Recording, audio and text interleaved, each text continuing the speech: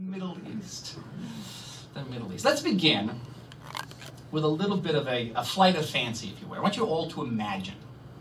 Sit back and imagine. Imagine that you are all high-ranking American diplomats, and you have been assigned by your government to conduct a very sensitive negotiation with the emissary of an Arab country, a Middle Eastern country, that has declared war against the United States. And you have to go overseas, somewhere in Europe, and meet this emissary and convince this representative of the Arab country not to make war on the United States. So you leave, you go, you meet with them, and you make your case. You say the American people do not wish antagonism with any peoples of the Middle East, not with your people.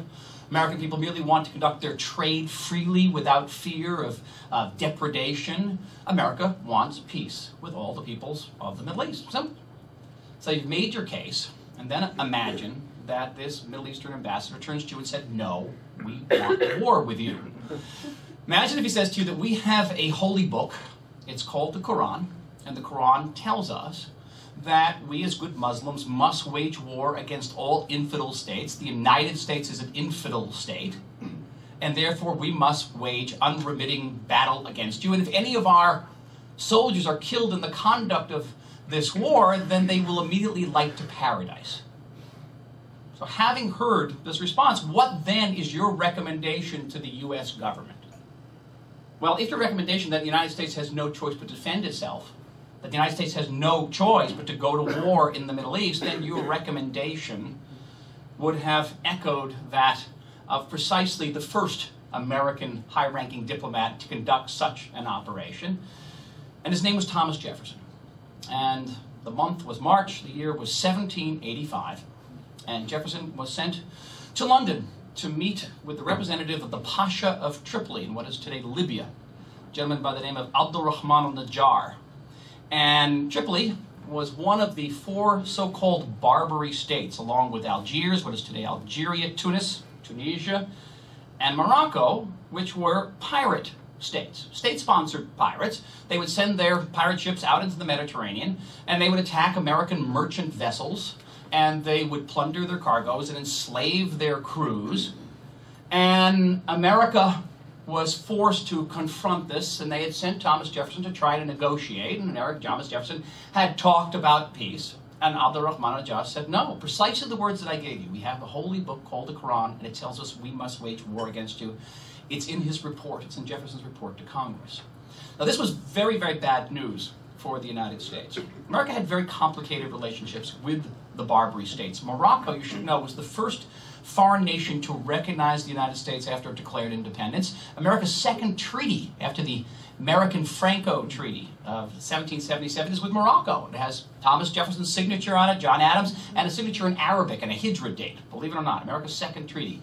But after the conclusion of the American Revolution in 1783, America found itself alone. It was no longer protected by the British Navy, and America didn't have a navy to protect itself from the Barbary pirates who were attacking American crews. And that was just the beginning of the bad news. America had emerged from the Revolutionary War without any gunships. No, they were all sold, captured, sunk by the British. And America didn't even have the means of creating naval power, because back in the 1780s, those 13 former colonies, now states, were loosely confederated under the Articles of Confederation. They had no central government. They had no means of raising taxes to create the Navy. And so in the face of the Barbary pirate threat, America was defenseless. And about 20% of America's trade went to the Middle East. America had a very delicate economy back then, a huge war debt. The Middle East actually posed a mortal threat to the nascent United States. Now, in the face of that threat, many Americans said, let's not create a navy, it's too expensive. Let's just follow that time-honored European custom of paying off the pirates. They called it paying tribute, rather euphemistically. And during the presidency of John Adams, America was paying about 20% of its federal budget in bribes to Barbary pirates. But there was one American leader among that founding fathers generation who took a different stance, and his name was Thomas Jefferson. Jefferson believed that the Barbary states, not being democratic states, would never honor any treaty. You just pay them bribes and you'd get more piracy in return. He believed that the American people had a temper, as he called it, which distinguished them from Europeans. Americans did not abide by playing blackmail to anybody. And he believed that America should have what he called an erect and independent attitude in foreign policy. He said the America should create a navy, America should go to war, but Jefferson was very much in the minority. Majority of Americans were afraid, feared getting bogged down in an open-ended, potentially bloody war in the distant Middle East. Today, nearly 230 years later, Americans are confronting some of the same questions in their relations with the Middle East. Should they try to negotiate with their enemies in the region? Should they reach out to them? Or should they confront them, and if they can, should they defeat them? Today, over 2 centuries after this, I think many Americans, many people in this room would be surprised to learn that not just Thomas Jefferson, John Adams, had major issues with the Middle East, had major Middle Eastern policies. So too did Andrew Jackson. So too did Abraham Lincoln, Woodrow Wilson.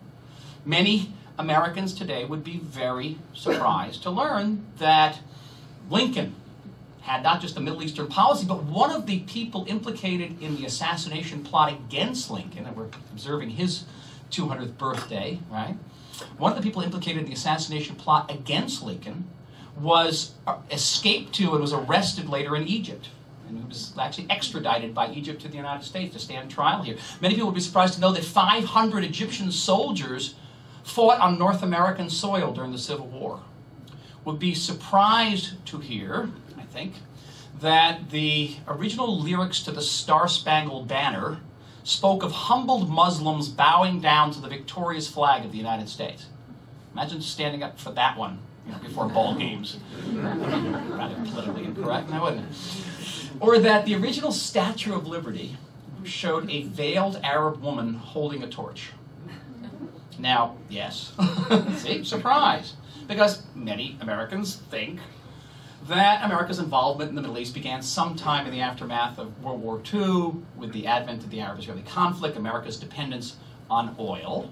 And I say most Americans because I would have included myself in that category. Once upon a time, I thought America's involvement began sometime in the Truman administration, the early Eisenhower administration.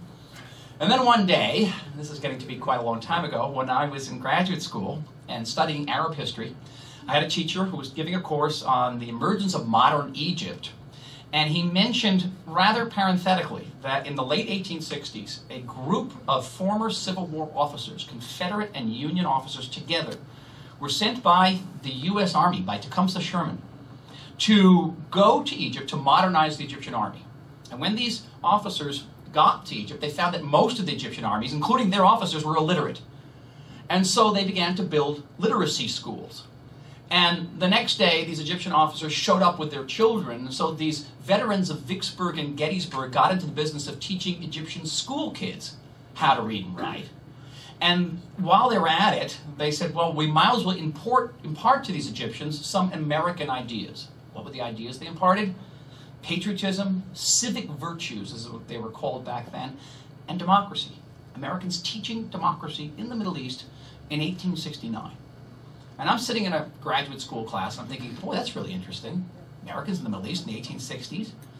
So at the first opportunity, I went up to the library to read more about it, and to my chagrin, I found that there were a number of books about Britain in the Middle East, France in the Middle East. There was no book about America in the Middle East, and certainly no book that would put these officers' extraordinary experience in Egypt in the 1860s within any type of meaningful historical context. Flash ahead some years to the aftermath of 9/11. Suddenly, Americans were extensively, if not existentially, engaged in the Middle East. They were going to make decisions that were going to impact their lives and the lives of many people around the world, and they had no historical context in which to make these decisions. And so, several weeks after 9/11, I'm sitting with a good friend of mine who just happens to be my editor in New York, and he leans across the dinner table and says, okay, Michael, what is the one book about the Middle East that has not been written, but which absolutely must be written? And I didn't hesitate a nanosecond, and I said, America in the Middle East. And he said, very good. He took out a pencil, he flipped over the menu. On the back of the menu, he wrote out an outline, and I signed a contract, and then my problems began. My previous book, before this one was a book about the 1967 Six-Day War. 400 pages, about 6 days. Now I have contracted to write about 230 years of history. How in anybody's name was I going to get a handle on this? And it occurred to me early on that the only way that one could approach such a massive topic was by identifying the underlying themes that somehow bound together this extraordinary and long legacy of America's involvement in the Middle East. And the first theme that I identified was a theme I think that'd be very familiar to anybody here, and that's the theme of power. And by power, I mean the pursuit of America's vital interests in the Middle East by the application of American power, whether it be military power, economic power, diplomatic power. Power certainly described the situation that existed between the United States and those Barbary states in the 1780s. By the spring of 1787, there were 121 American hostages in Barbary. Imagine if we had 120 American hostages in the Middle East today. What kind of national crisis we'd be in? And again, America had no means of combating this because they didn't have a federal government, didn't have a navy. And so when representatives of the states convened in Philadelphia in May of that year to discuss the possibility of creating a constitution, the Barbary pirate issue loomed very, very large indeed. And if you go into the ratification debates, you'll see the transcripts of representatives from maritime New England, which had extensive trade relations with the Middle East, getting up and saying, folks, we don't have a constitution, we don't have a federal government, we don't have a federal government, we don't have a navy. If we don't have a navy, the Barbary pirates are going to kill our commerce, and we're going to die as a nation. But if you went much further south to Georgia, the Carolinas, you would see representatives in the ratification debates getting up and saying, if we don't have a constitution, we can't have a federal government, we don't have a federal government, we don't have a navy, we don't have a navy, we're going to have Algerines, as they were called back then, Algerines landing on the shores of Georgia and Carolina and kidnapping our sons and daughters, and we're going to die as a nation.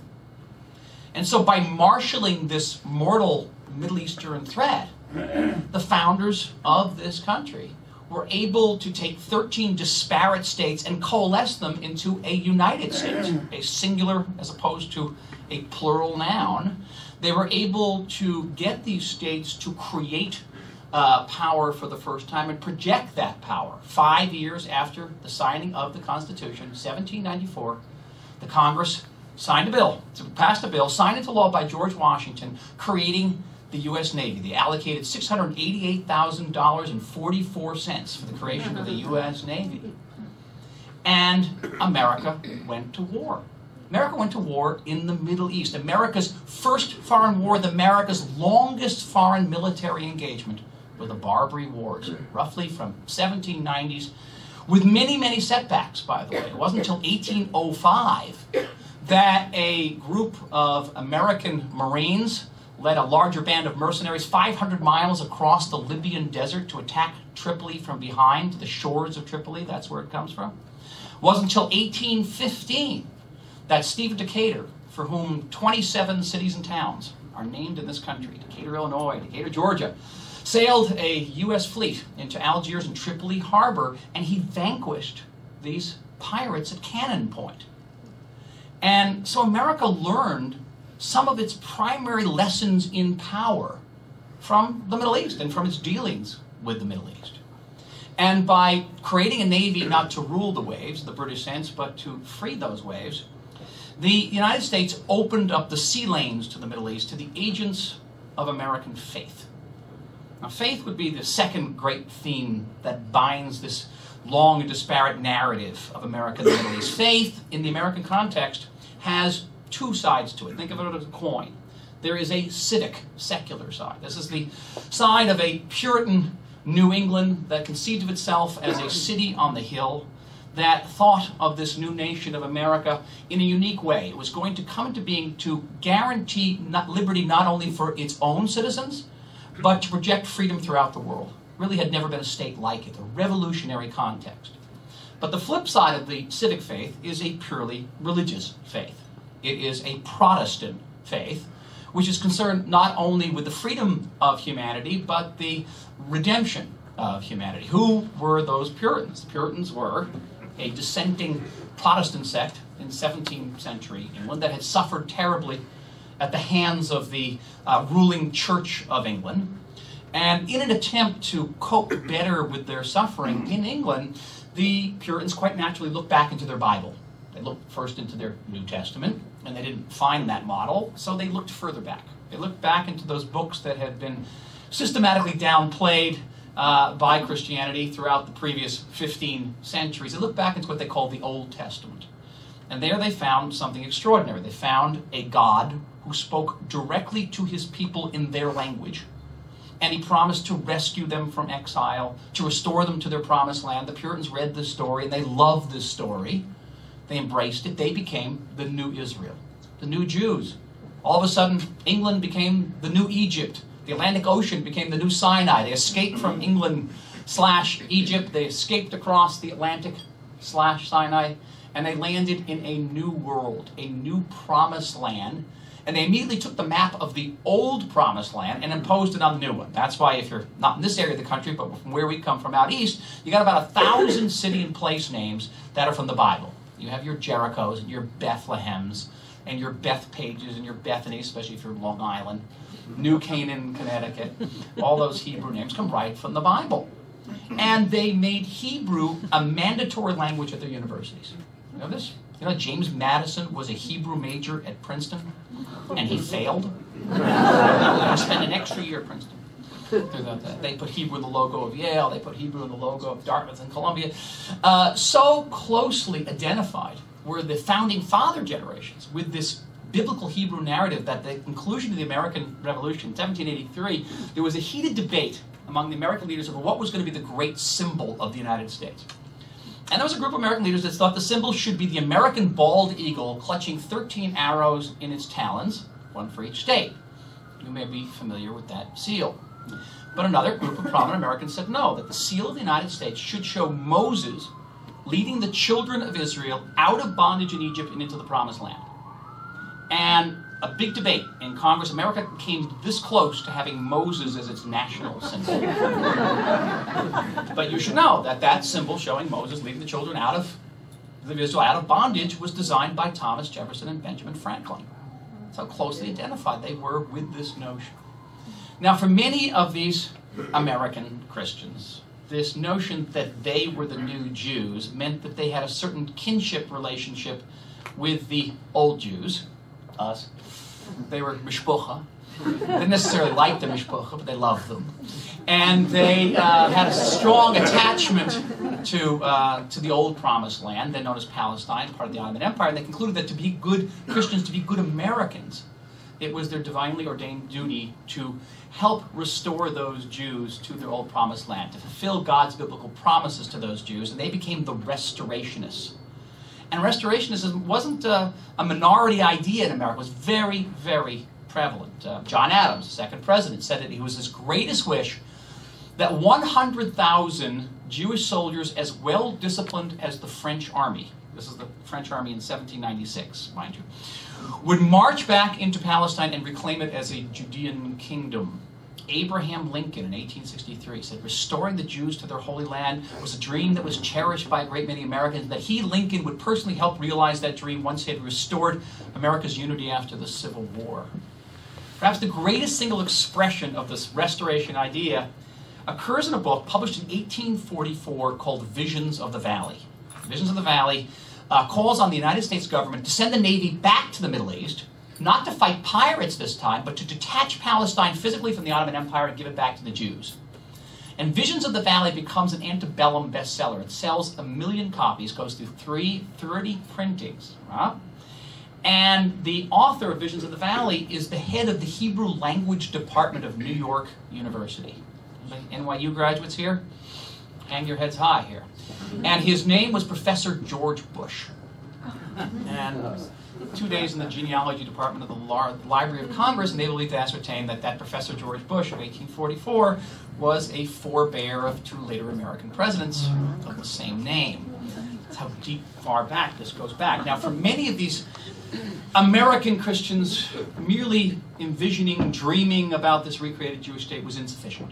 Many of them thought that physically they should go to Palestine and help the Jews reconstitute themselves there. So starting in the 1830s, groups of Americans went to Palestine to create colonies there Many American women, by the way, Clorinda Minor of Washington, Harriet Livermore of Philadelphia, all of these colonies had the same extraordinary goal. They were all designed to teach the Jews how to farm. These Americans were good Jeffersonians. Jefferson believed that the basis of any modern state was an agrarian economy. The Jews had been cut off from their land for 2,000 years. They'd forgotten how to farm. And therefore, it was the duty of these Americans to reacquaint the Jews with agrarian life. And they went to Palestine, made these colonies, and discovered very quickly that the Jews did not want to learn how to farm. Not from them, anyway. And they suffered terribly from starvation and disease and attack, exposure. They died in the dozens. They died in droves. It didn't stop them. They kept on coming. 1855, Philip Dixon, his wife and twin daughters, leave Groton, Massachusetts, and they move to an abandoned hillside in Jaffa, rather optimistically christened Mount Hope. And the twin daughters, Dixon daughters, marry two German Lutheran brothers who are also restorationists, and their names are Johann and Frederick Groß-Steinbeck. And together, the Dixons and the Groß-Steinbecks have this farm, find out that the Jews do not want to learn how to farm for them, and they're suffering from Bedouin attacks, and they starve, and they're in the mud and the cold. But still, another wave came. In 1866, a gentleman by the name of George Adams from Indian River, Maine, picks up with 157 of his followers. They move to another abandoned hillside outside of Jaffa. You can still go to downtown Jaffa and see two 1867 clapboard houses in the middle of downtown Jaffa. They brought 17 of these prefabs with them.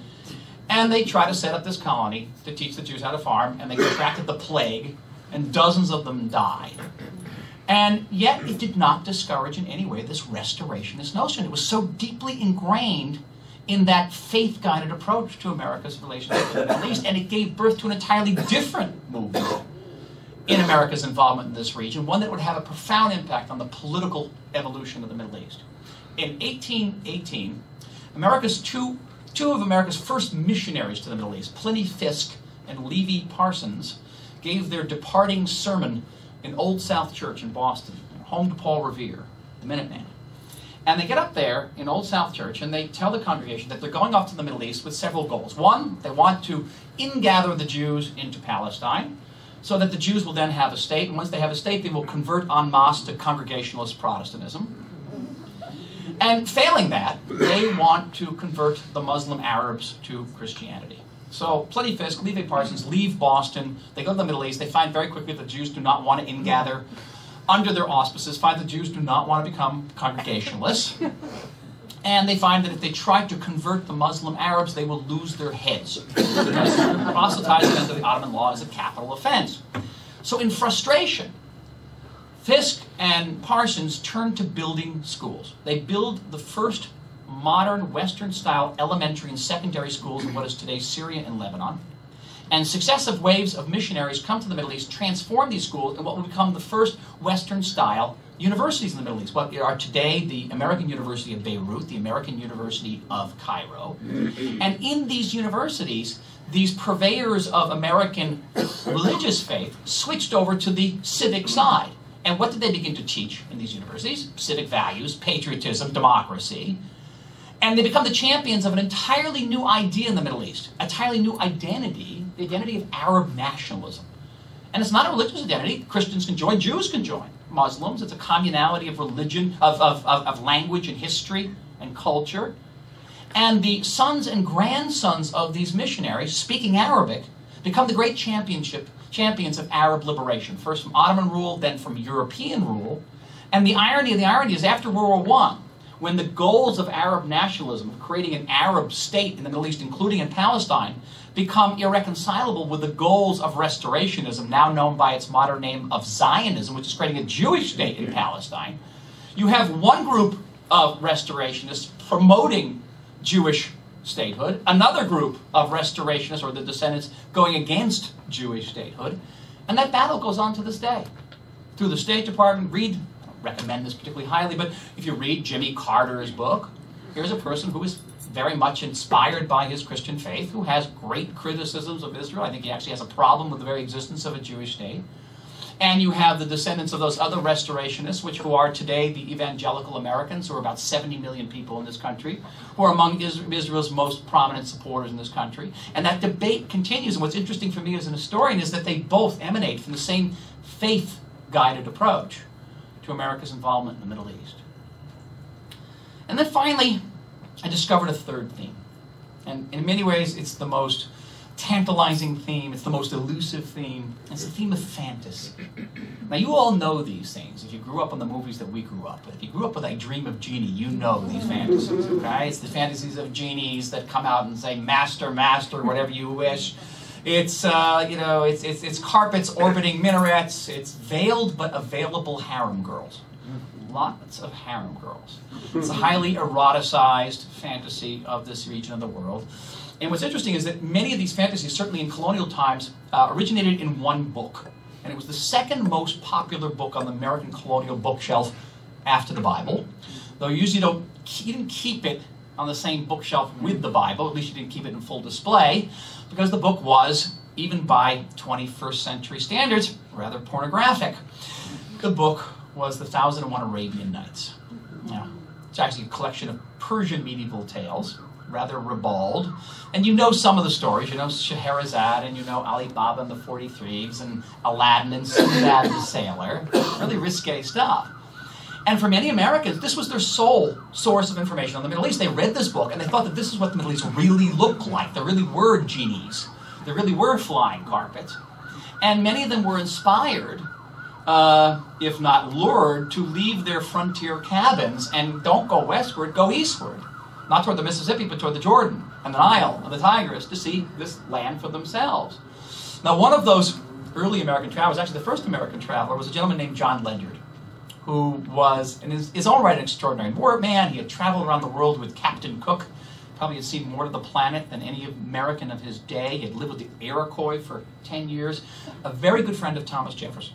And it's actually through his correspondence with Jefferson that we see what the Middle East looked like to an American who lands in Egypt in 1788. That's when Ledyard landed in Egypt. He was going to explore Egypt, and what he saw there disappointed him. He found, much to his disappointment, that the Middle East bore no resemblance whatsoever to 1001 Nights.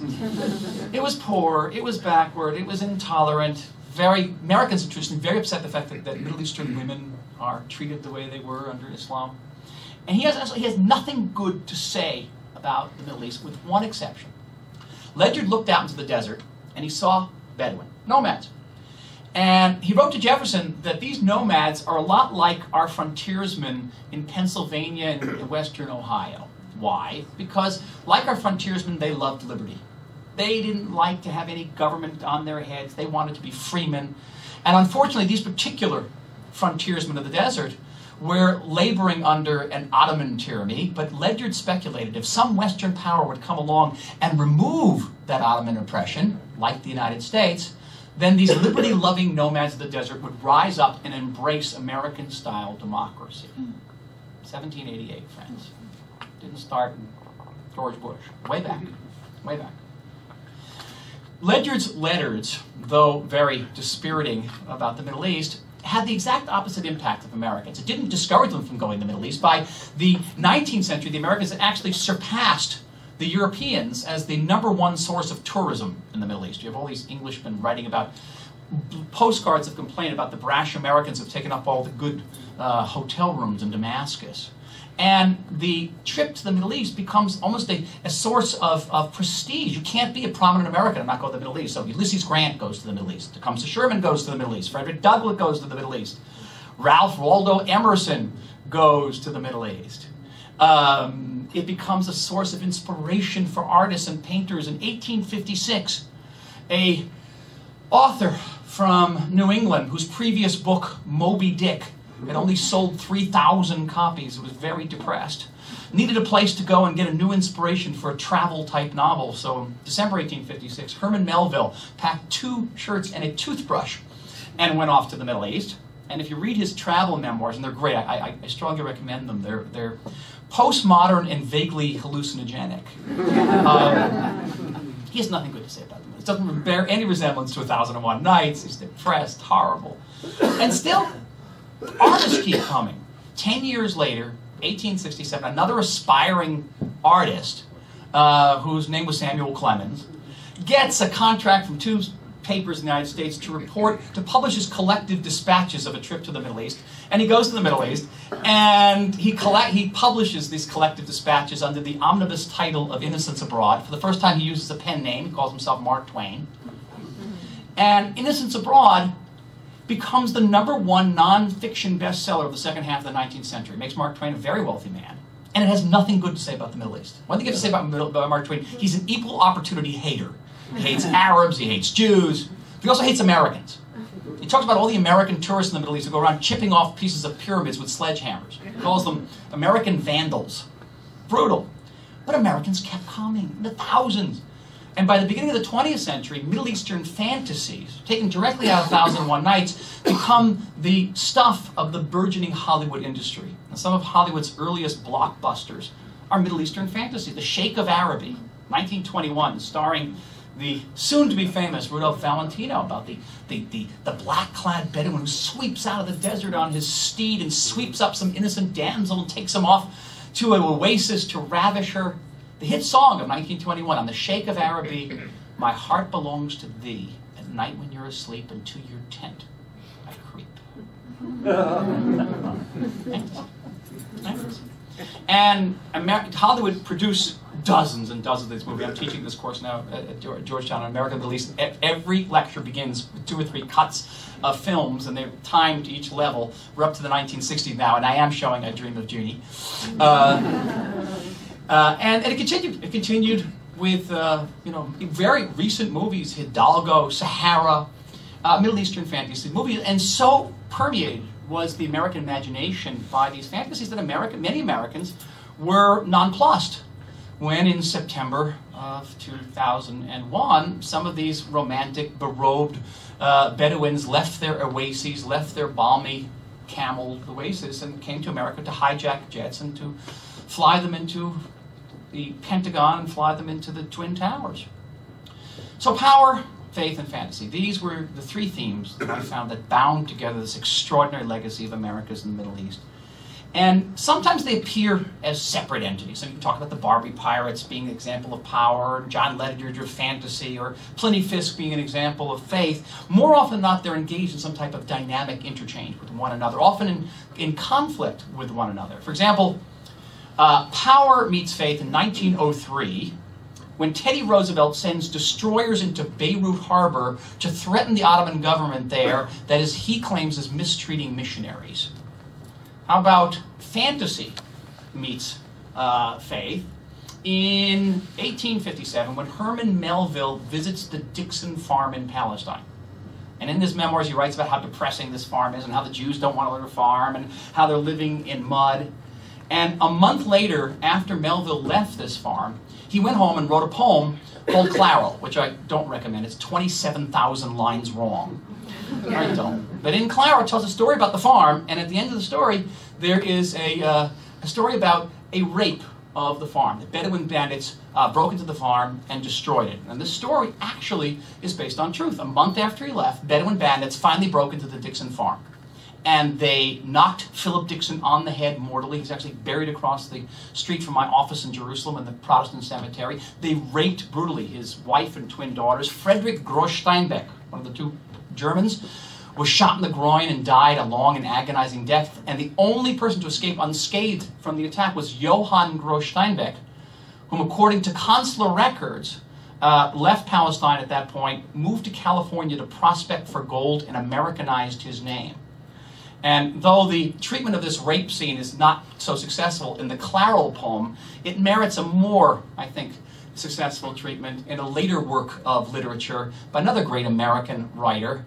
The rape scene in East of Eden, written by John Steinbeck III, the grandson of Johann Gross Steinbeck, has a rape scene, which, according to Steinbeck experts, is a direct reference to the rape of the Dixon farm. And so, fantasy meets faith. Fantasy met faith again in 1867, when the boat carrying Mark Twain out of Palestine evacuated the 47 survivors of the Jordan colony. And perhaps the only non-caustic part of Innocents Abroad is when Twain describes the plight of these poor people being evacuated off the Jaffa beach. Faith trumped power. In 1917, when Woodrow Wilson, the President of the United States, had to decide whether to declare war against the Ottoman Empire. You know that America went to war against Germany and Bulgaria, the Central Powers, and Austria in World War I. Turkey was part of the Central Powers. Britain and France declared war against Turkey, but the United States debated whether or not to do that. And the reason why they were debating it was because Wilson, who was the grandson and son and nephew of Presbyterian ministers, was very close to the missionaries in the Middle East. And the missionaries came to Wilson and said, if you declare war against the Turks are going to do to our people what they're doing to the Armenians. The Turks were massacring the Armenians. And Wilson decided not to go to war against the Turks, which, if you ask me, was probably one of, if not the most faithful decision ever taken by an American president in the Middle East, because at the end of the war, Britain and France had hundreds of soldiers in the Middle East. America had not one trooper in the Middle East. And guess which countries got to design the post-war map of the Middle East? Britain and France. America didn't have much of a role in it. Faith trumped power again in 1948. May 1948, when on May 14th, America, the state of Israel, was set to come into being after the UN had had partitioned Palestine into an Arab and Jewish state, and the president had to decide whether to recognize that state. And on May 12th, the president met with his senior policy advisors, with George Marshall, the Secretary of State, the most revered American of his generation, said to the president, Mr. President, you recognize that Jewish state, the Arabs are going to cut off oil to the west, Europe's going to fall to the communists, American troops are going to have to intervene in Palestine to save the Jews there. It was amazing. There's never been a case like this in American history. The entire foreign policy establishment said to the president, if you recognize this Jewish state, a global cataclysm will ensue. And the president listened to this and said, thank you. The president's name was Harry Truman. And Harry Truman went into the White House for the next 48 hours. He locked himself in there. He was an avid diarist. He wrote nothing in his diary. We don't know what went through his head. All we know is that at 6:11 p.m. Washington time, 11 minutes after Israel declared its independence, Harry Truman recognized the Jewish state, made America the first state on earth to recognize the Jewish state. Why would he do such a thing? Why would he go against the advice of George Marshall? George Marshall said he wouldn't even vote for Harry Truman if he recognized the Jewish state in the 1948 presidential elections. We don't know. The answer is we don't know because he wrote nothing in his diary. All we know is that about a week later there was a delegation of dignitaries visiting the White House, and they ran smack into Truman in the hall. And the delegation leader said, this is the president who helped create the Jewish state. And Truman took exception to it. He was insulted. He says, help create the Jewish state? What do you mean help create the Jewish state? I'm Cyrus, he said. Cyrus, those of you who don't know your Bible, being the ancient Persian king who rescued the Jews from exile, restored them to the Holy Land. Harry Truman, a strict Baptist, had memorized the Bible by age 15, was faith-guided. Faith trumped power. 1948 was the big watershed year. That is the year not only of the beginning of the Arab-Israeli conflict, it was the year that America woke up and found out that it was dependent on Middle Eastern oil. It was the year the Cold War came to the Middle East, and from that point on, American presidents, American policymakers have to struggle mightily to try to reconcile these impulses of power, faith, and fantasy, and they don't succeed at it. There's a lot of zigzagging. Eisenhower administration, 1953, joins with the British to oust a popular Iranian prime minister named Mohammad Mossadegh, whom the British and the Americans thought was getting too close to the Soviets in the Cold War. 3 years later, the same Eisenhower administration goes against the British in the Suez Crisis to save another popular nationalist leader in the Middle East, Gamal Abdel Nasser of Egypt, who was getting very close to the Soviets. Same administration. My favorite zigzag, Ronald Reagan in the 1980s. Ronald Reagan in the mid-1980s sold missiles to the Iranians in an attempt to induce them to take fewer American hostages in Lebanon, basically violating Thomas Jefferson's first rule that the more you give to the pirates, the more piracy you're going to get. And since 1979, America has been involved militarily almost uninterruptedly in the Middle East. It's like a 30-year war. And we see the impact even in the uniforms that our servicewomen and men wear. You go into airports. I just came from Chicago today. I saw soldiers dressed in the colors of my hometown of Jerusalem. You know, it's actually the camouflage, which is more from Vietnam green in the 70s to sort of Arabian brown today. And then in 2003, America invaded Iraq.